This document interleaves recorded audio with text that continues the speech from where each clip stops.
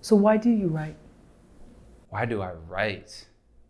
Oh, you're asking the big questions. I write because I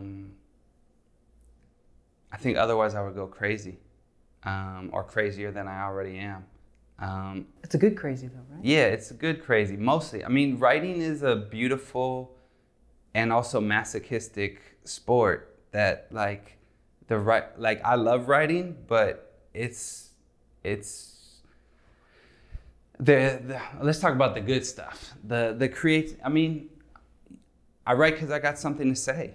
I write because there are things that I want to see that are different in the world. There's characters, there's people that I know and love whose stories deserve to be told, whose aren't told in the mainstream media or Hollywood or just even the local press. Is like, whose story is told? How is it told? Who are the heroes and sheroes? Who are the villains? Like, I just don't feel, I want to complicate the narrative. I want to show a different perspective.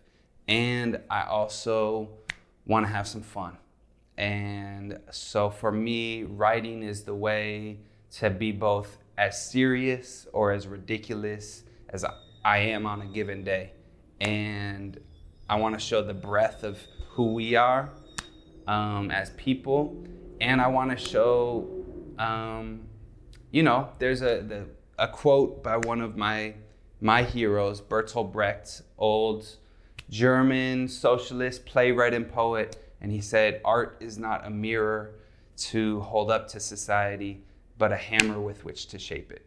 And so for me, writing, filmmaking, all these things are a way to not just provoke people's ideas, but to show a different idea of what's possible.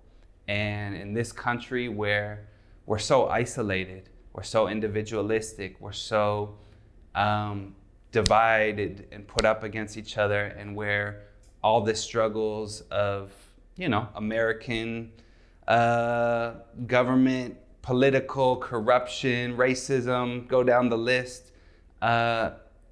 Let's use art to show something different, and not to ignore the pain, but to name the reality of this. These are the problems that are affecting people's daily lives.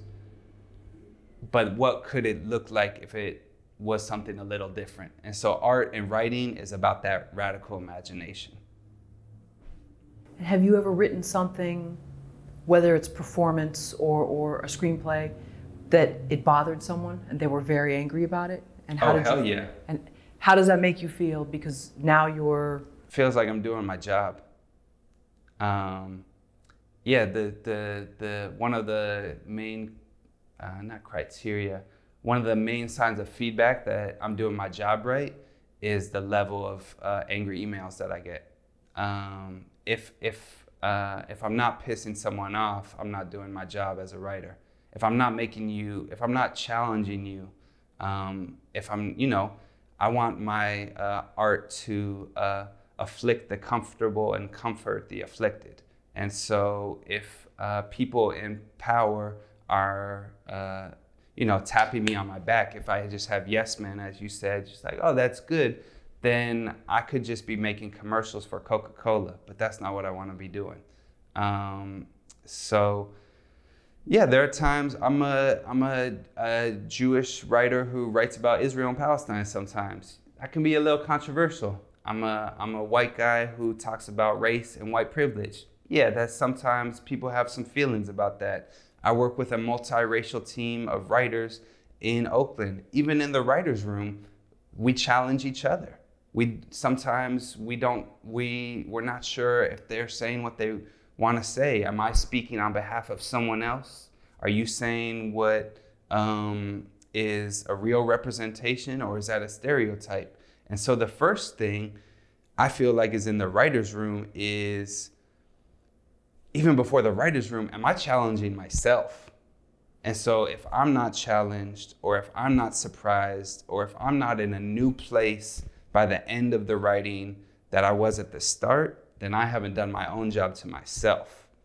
And so I feel like that's We gotta end somewhere new. Has anyone ever said, can you tone it down? And what is your response to that? You know that great classic movie, This Is Spinal Tap? Yeah. Turn it to 11. No, we turn it up. We don't have time to tone it down. There's too much false politeness. There's too much trying to make everyone... It's not that I want to stir controversy for the sake of controversy. It's not, I don't want just to offend you or upset you for the sake of a reaction. The idea is, can we look at some new perspectives? The idea is, no matter where you stand, we all know there's some things that are,